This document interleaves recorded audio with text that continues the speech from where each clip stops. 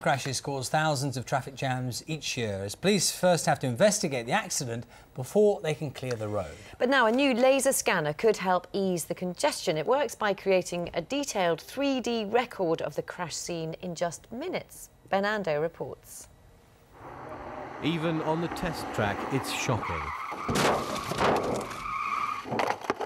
Car crashes wreck lives, and when it's not test dummies but real adults and children involved, the road becomes a crime scene. But closing major routes is estimated to cost the economy £1 billion a year and cause frustration for the many innocent drivers caught up in any resulting jam. Examining the scene is what takes the time. There's nothing on the roof at all. At this aerodrome, police are being shown a new laser scanner that records in minutes what used to take hours. In one single 4-minute sweep, this 3D laser scanner can plot more than 30 million individual points of data down to a resolution of less than a millimetre. And typically, they'd scan 4 times at any collision to give themselves a complete 3D image that they can look at later. The 3D scan can be examined from every angle and is so accurate they can take measurements they might have missed at the scene. But the scanner can only record an image, not reveal what caused the crash. The collision investigator still needs to examine the scene and identify everything, all the evidence that he needs.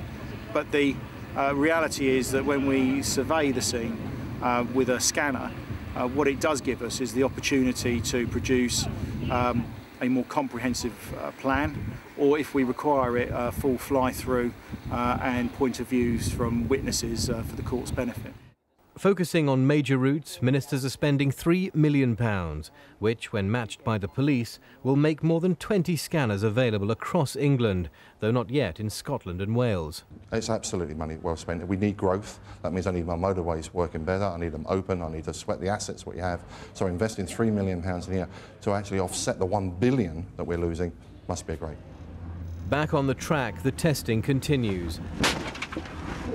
Cars are better and roads safer. Last year saw the lowest number of fatalities on Britain's roads since records began in 1926. And while the human cost of any serious accident can be immeasurable to those involved, minimising the impact on everyone else will, it's hoped, drive the economy and help growth. Ben Ando, BBC News, Surrey. The Disasters Emergency Committee, which represents 14